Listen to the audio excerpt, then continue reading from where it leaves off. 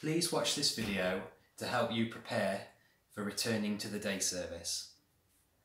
There are some new rules at the day service I need to tell you about. These rules are to help keep everybody safe. Every time you arrive at the service, we will ask you some questions about your health. A member of staff will also take your temperature. This is called screening. We do this to keep everyone safe. We will do this outside of the day centre. We have to do this before you are able to go into the day centre building. If we find you are unwell or have a new cough or temperature, we may have to ask you to go home until you are better. In the morning, you will go into the day centre building through the main doors.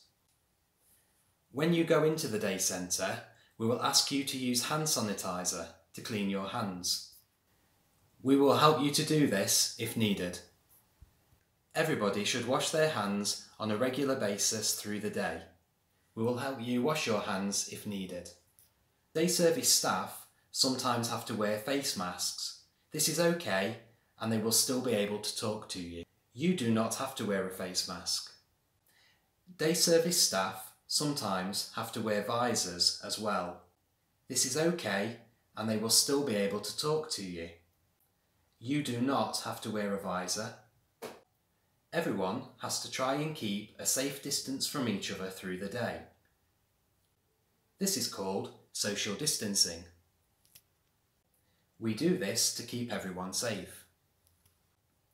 Physical contact with each other has to be avoided. This includes hugging, linking arms, holding hands, and sitting directly next to each other. We have markings in the corridor to remind everyone to keep a safe distance. We have done this to help keep everyone safe. You will be allocated to a group and an activity room on your arrival.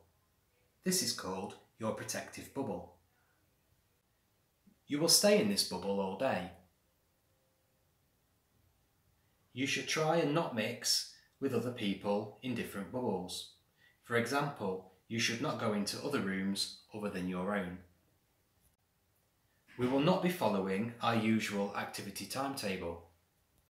Instead, you will do activities in your bubble. We will still plan activities you can take part in and enjoy. We are not able to go out into the community with you at the moment or use public transport. We are not able to go swimming. Lunch will be provided as normal. You will eat lunch with the people who are in your bubble. This might be in the dining room or in the day centre. We will still provide all the care you need during the day and help you stay safe. For example, medication and personal care. You will leave the day centre building at the end of the day through a back entrance. A staff member will bring you out to your transport. Parents, carers and transport staff cannot come into the day centre building where you are. They will wait outside for you. We can only allow in essential visitors at this time, and they must also follow our rules. If you have any questions about coming back to the day service, please contact a member of our team.